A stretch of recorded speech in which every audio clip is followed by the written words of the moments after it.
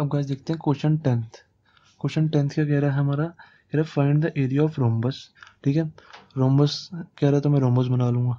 ठीक है, रोम्बस की चारों साइड्स इक्वल होती हैं। ठीक है ना, रोम्बस की चारों साइड्स इक्वल होती हैं, पर वो स्क्वायर नहीं होता, क्योंकि स्क्वायर में ये वाले एंगल 90 डिग्री होते हैं।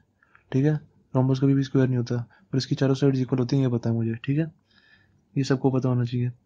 तो रोम्बस बना दिया मैंने, तो उसके वर्टिसेस दिए हुए हैं 3,0, इसको ले लिया 3,0, फिर ले लिया 4,5। ठीक है, हमेशा गाइस वर्टिसेस जो दी होती है ना वो ऐसे लाइन वाइज ही लिखते हैं। ठीक है, 4,5, फिर ले लिया -1,4।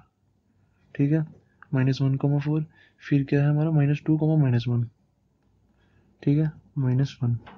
ठीक है, हमारी चारों वर्टिसेस ले ली, इसको नाम दे दिया ए, इसको दे दिया बी, इसको दे दिया सी, इसको दे दिया डी। ठीक है, अब देखो कह रहा है find the area of rhombus if it's vertices are these. ठीक है, तो अब एरिया ऑफ रोम्बस क्या होता है हमारा, एरिया ऑफ रोम्बस आपको पता होगा, या बता देता हूँ मैं। एरिया ऑफ रोम्बस होता है 1/2 इंटू में product of its diagonals, product of diagonals. ठीक है, तो प्रोडक्ट ऑफ डायगोनल्स क्या होगा, प्रोडक्ट ऑफ डायगोनल्स होगा हमारा ये ए सी और बी डी। हम बी डी निकाल लेंगे और ए सी निकाल लेंगे, इसका मतलब है हमारा 1/2 इंटू में ए सी इंटू में बी डी। ठीक है, डायगोनल्स हमारे तो ये हैं बी डी और ए सी, तो हम बी डी कैसे निकालेंगे, वही वाले फॉर्मूले से जो हम 7.1 में यूज़ करते थे। बी डी कैसे निकाली, जब हमें दो कोऑर्डिनेट दिए हों तो उसके बीच का डिस्टेंस क्या होता है, अंडर रूट में x2 माइनस x1 का square plus y2 minus y1 का स्क्वायर। ठीक है, तो बी डी आ जाएगा मेरा। तो इसको मैंने x1 ले लिया, इसको y1 ले लिया, इसको x2, इसको y2 ले लिया। ठीक है, तो कितना आ जाएगा हमारा, अंडर रूट x2 कितना है हमारा 4 माइनस x1 कितना हमारा -2, इसका स्क्वायर प्लस y2 कितना है हमारा 5 माइनस y1 कितना है -1 का स्क्वायर। तो कितना आ गया हमारा 4, ये माइनस माइनस प्लस हो जाएगा। ठीक है, 4 + 2 होता है 6 हमारा, 6 का square plus 5 minus minus 1, minus minus plus होता है, तो 5 + 1 6, ये भी 6 का स्क्वायर। ठीक है, अंडर रूट में चल रहा है तो अंडर रूट लिख देंगे। ठीक है, तो कितना आ गया हमारा ये 36 + 36 √72। ठीक है, 6 का स्क्वायर 36 प्लस 6 का स्क्वायर 36, 36 और 36 72। ठीक है, तो बी डी आ गया हमारा 72, √72 सॉरी। ठीक है, अब ऐसे ही मैं ए सी निकालूंगा। ए सी कितना आएगा, यही वाला फॉर्मूला यूज़ करके ए सी में इसको x1 y1 ले लेता हूँ और इसको x2 y2 ले लेता हूँ।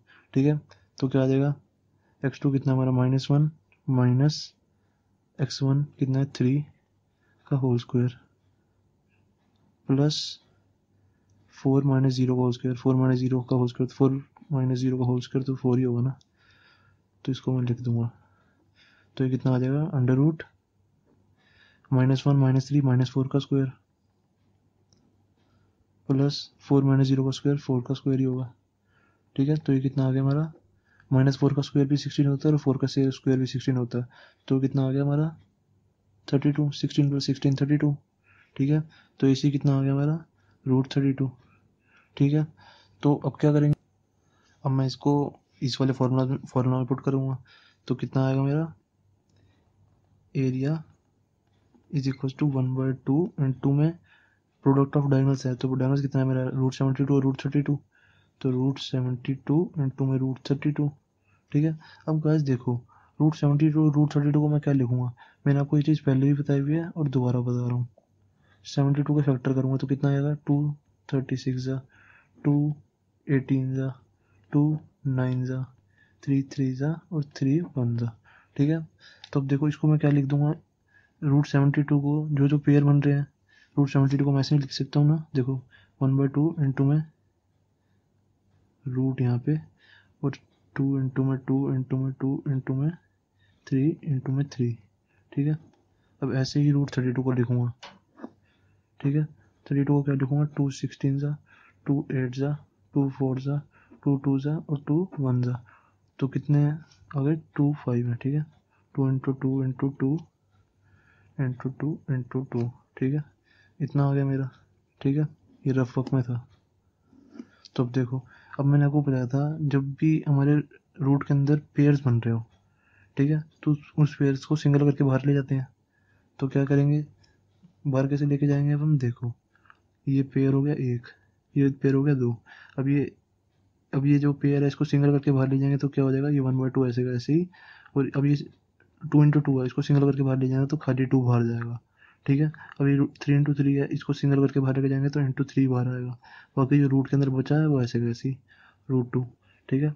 into में ये क्या हो गया, एक ये पेयर एक ये पेयर, तो ये वाला पेयर सिंगल होके बाहर जाएगा तो 2 खाली, ठीक है। into में ये वाला पेयर सिंगल होके बाहर जाएगा तो कितना आ जाएगा, into में 2, बाकी जो अंदर बचा है ऐसे का ऐसे ही, ठीक है।